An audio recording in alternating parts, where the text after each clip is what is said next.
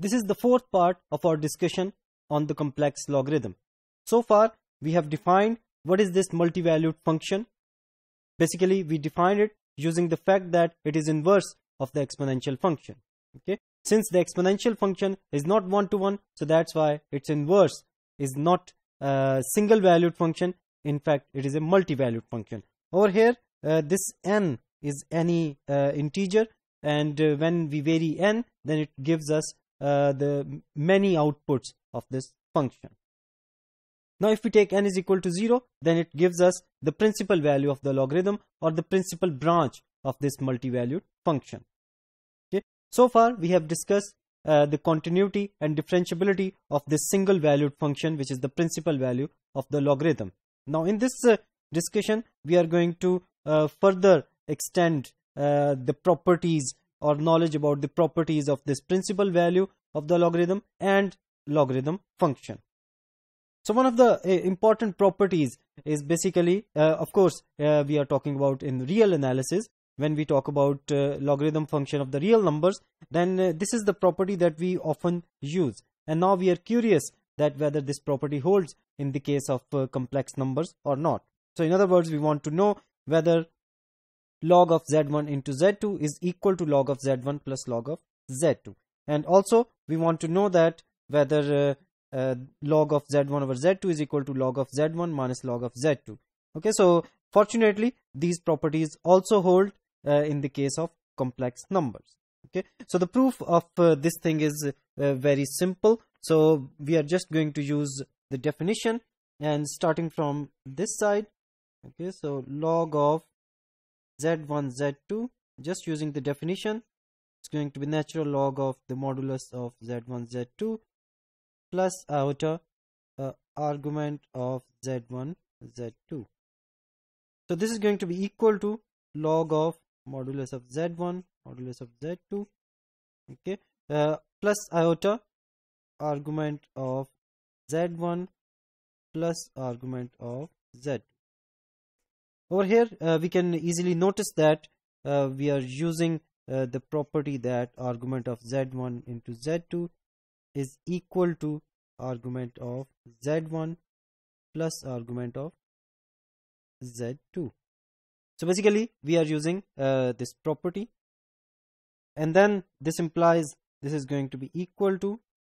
So since this modulus of z1 is a real number, modulus of z2 is a real number, so we can write it down in the following way: log of modulus of z1 plus log of modulus of z2 plus iota argument of z1 plus iota argument of z2.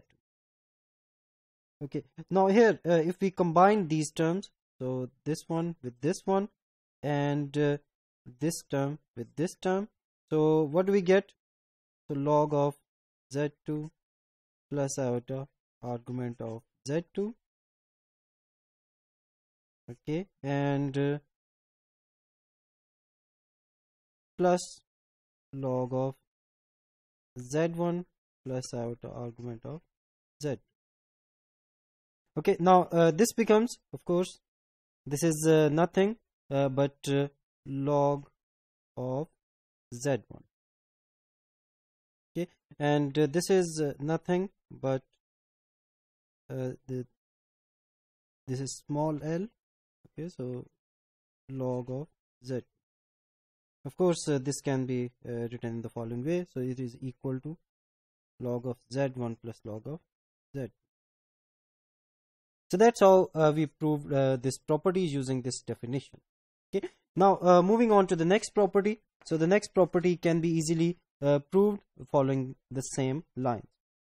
Now this was all about the multivalued function logarithm. Now let's talk about the principal value of the logarithm, whether this property holds in the case of the principal value of the logarithm or not.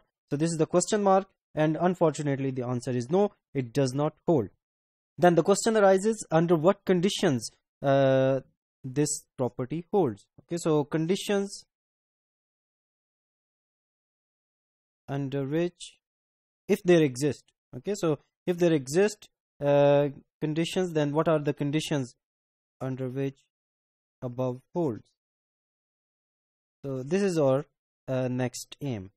Okay, and fortunately we are able to find the conditions, but before going on to the conditions, let's observe what is really happening and what is really going wrong in this case and why this property does not hold. Now let's discuss this example where z1 is -1, z2 is -2, and whether this condition hold in this case or not. Okay, for that we just calculate the values. Okay, so now let's first calculate the principal logarithm value of -1. So using this definition, this is going to be equal to log of the modulus of -1 plus iota the principal value of the logarithm, the principal value of this -1.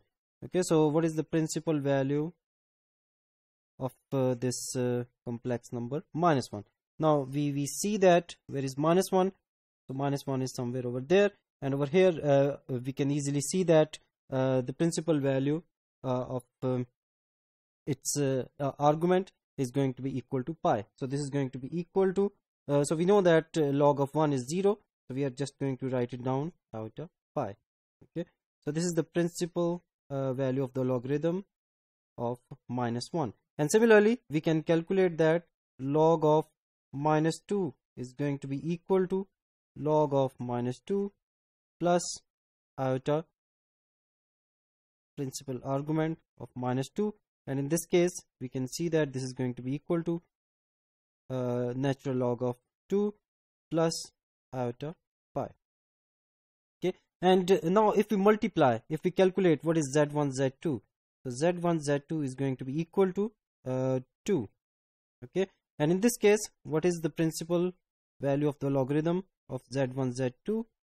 Now 2 lies on the positive side of the real axis. Okay, so the principal value of the argument is going to be equal to 0, and hence in this case it becomes natural log of just 2. Now we can easily see that when we add these two values, okay, so this value and this value, which is the principal value of the logarithm of -1. Okay, so when we add these two values, then apart from log of 2 we get iota 2 pi, and over here there is no iota 2 pi. So what is really happening? So it happens that when we add these two values, then basically its argument escapes the range -pi to pi, and that's why we are not getting as we expected. Okay, so if we hold the value between -pi and pi, so in other words, if this principal argument of z1 plus principal argument of z2 lies between -pi and pi, then this condition is true. Okay, so this is our next result, and the proof once again is going to be very simple. Okay, so the first part is very simple. So given, okay, so if we are given that principal value of the logarithm z1 z2 is equal to the principal value of logarithm of z1 plus principal log of z2, then we need to show that, so we need to show that this argument of z1, the principal argument of z1 plus principal argument of z2 lies between -pi and pi. Of course -pi is not included. So let's start from here, which is our given information. So starting from here we can easily see that log of z1 z2 is going to be equal to, using of course the definition, the natural log of z1 z2 plus iota the argument, the principal argument of z1 z. Okay, and using this left hand right hand side, so the principal value of the logarithm of z1 plus principal log of z2 is going to be equal to natural log of z1 plus iota principal argument of z1. Okay, this is the value of log of z1 plus log of z2, the modulus of z2 plus iota the principal argument of z2. Okay, so now since it is given that these two values are equal, now let's compare these values. So over here this is equal to this plus this. Okay, so log of modulus of z1 modulus z2 is equal to log of modulus of z1 plus modulus of z2. So what is left? So we are left with these numbers. So this number must be equal to this plus this. Okay, so since they are equal, so it is given that they are equal, so this implies argument of z1 z2 is equal to argument of z1 plus argument of z2. And since this is the principal argument of a complex number, which is multiplication of two complex numbers, so and it lies between minus pi and pi, so that's why this number lies between minus pi and pi. So in a very simple way, we have proved that this value, the argument of principal argument of z1 plus principal argument of z2 lies between minus pi and pi, and of course minus pi is not included. Now let's have a look at the converse part. So conversely, assume that, okay, now we assume that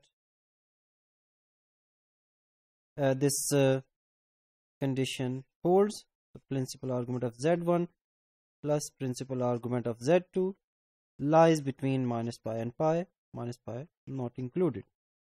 And what do we need to show? So we need to show that, so the principal logarithm of z1 z2 is equal to log of z1 plus the principal value of the logarithm of z2. So that's what we want to show. Now over here, the main our main task is basically to prove that, okay, so which can be proved using this given condition, is basically the principal value of the argument of z1 z2, or the principal argument is going to be equal to argument of z1 plus principal argument of z2. So this holds. So we can easily show this thing using this condition. Okay, so this is a very simple exercise for you. Okay, now using this condition, this our aim can be easily proved, because we can easily use the definition. So this is going to be equal to log of z1 log of, okay, into z2 plus iota the principal value of the argument of z1 z2. Now using this condition, we can easily see that this is going to be equal to log of z1 log of modulus of z2 plus iota the principal argument of z1 plus iota the principal argument of z2. Now over here, once again, we can easily see that this thing plus this thing is nothing but principal value of the logarithm of z1, and again this value and this value gives us the principal value of the logarithm of z2. Okay, so that's how we can easily prove this thing. So this condition holds under some condition. Okay, so this property for the principal value of the logarithm holds under this condition. This is the end of our discussion. In this discussion, we observed further properties of the multivalued logarithm and the principal value of the logarithm.